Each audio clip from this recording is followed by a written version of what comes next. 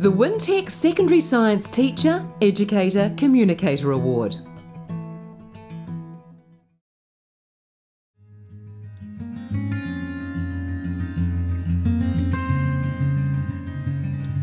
When the first day I walked into the classroom, I knew that's what I wanted to do, and there was no question of it.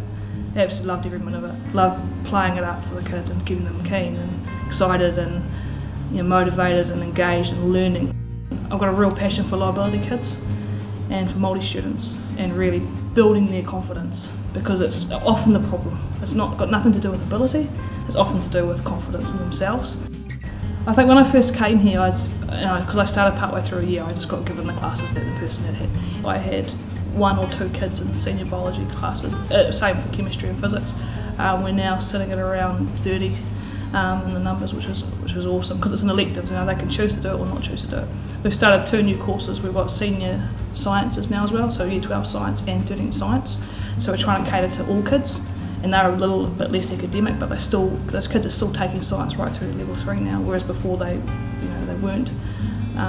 From that as well, we've got kids that are keen on summer school, so the Waikato Uni summer school program, the girl that's really keen on that this year, and kids that are really keen to extend their knowledge outside of school.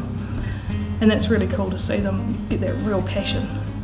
I think to get kids keen on science so they follow it through, you have to show them how exciting and how diverse it can be at the lower levels when they're learning, and show them that they can find it interesting and find success in it. It's okay to find it interesting. I want to really build in with the primary schools. That's something I'm really passionate about, is building it at lower levels so that we can get them keen. They come to us keen and we can carry on that real excitement.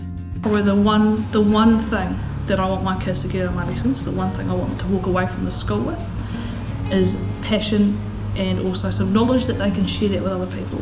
I'd love it if I know those kids go out there and they talk to mum and dad, or they talk to auntie and uncle, or whoever it is, and share a little bit of something that they've learned. Because to me that shows that the interest is there, and they can then run with it and do whatever they like with it, and find success, because success is a big thing. And I hope these kids walk out of here with success.